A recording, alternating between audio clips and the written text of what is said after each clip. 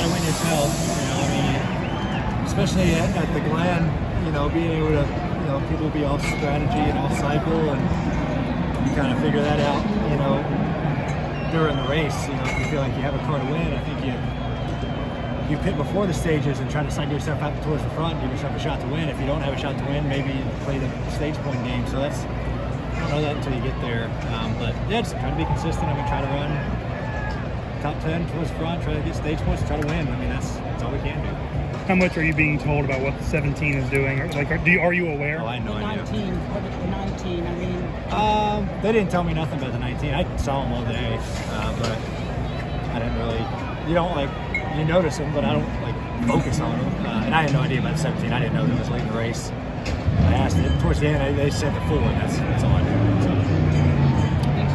Ryan, it was a good day in terms of stage points over the 19. So that obviously helps if you two are again.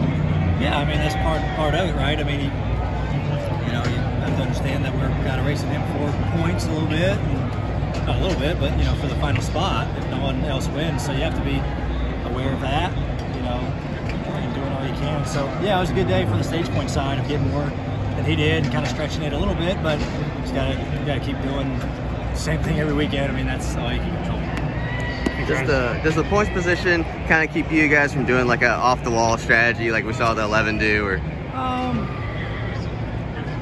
Not really. I mean, our strategy all weekend was do a 2-stopper. I mean, that was our game plan the whole time, and you know, but then it just depends on, okay, do you short pit it by 5 laps or do you go a little bit longer by 5 laps? And it seemed like the 20 and the 11 they went long before they made their last stop and they had speed at the end of the race. So a lot of that too is kind of how your car's, you know, if you're holding on fairly decent, then you run it a little bit long. So no, that didn't really affect our strategy at all. We had a plan and stuck to it.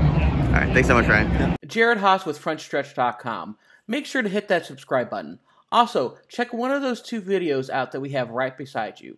Visit Frontstretch.com for more great content.